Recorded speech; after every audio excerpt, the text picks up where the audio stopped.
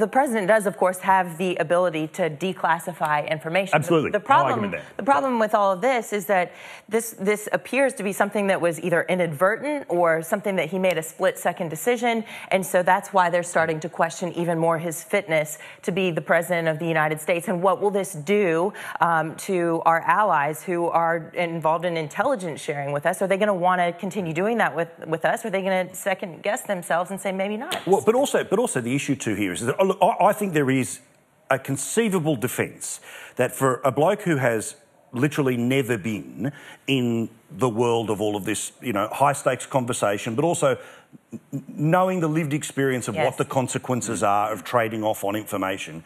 I get the steep learning curve, and I do think there is an element of this that says, well, I think I can say that because that's what helps my relationship, that's what works, and because he hasn't been through this before, he's not aware of the consequences. Hell of a way if some bloke gets done over, as you say, in a rat hole somewhere in Syria for you to be on a learning curve. Again, there is a lot of wishful thinking that comes on all matters to do with Trump, whether you like, loathe or whatever about him. Where do you feel we sit tonight?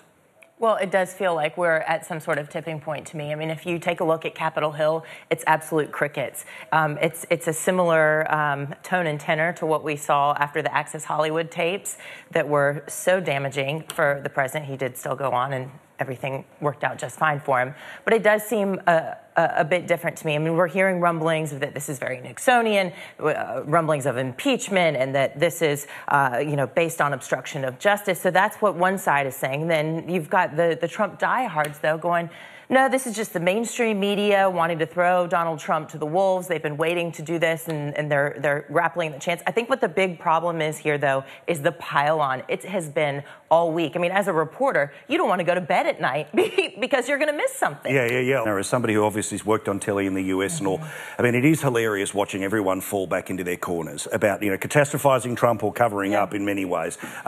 It is amazing to watch that stuff. But it's a communication problem, I think, on the White House that's really been exposed in the last week. I mean, particularly when President Trump went and did his interview with Lester Holt, and he basically said exactly the opposite of what he had said his reason for firing James Comey was. And then that puts the vice president in a strange position. It puts Kellyanne Conway in a strange position, Sean Spicer, everybody else, you name it. And as an American, I have to say that it is frustrating that the White House is spending so much time putting out all of these fires every day and not spending time figuring out how are we going to fight ISIS, what are we going to do about our education system, what are we going to do about our immigration problem. This is the focus, and some of those do have lasting impacts around the world, well, let alone the healthcare bill that's currently, being worked out through the Senate, let alone the tax thing that presumably has flow-on effects around the world about whether or not joints like ours have to do stuff about it. So anyway, we're glad you're here, and it's always fun to have a chat about these things. Let's move on to other things. We'll do so straight after the break here on Paul Murray Live.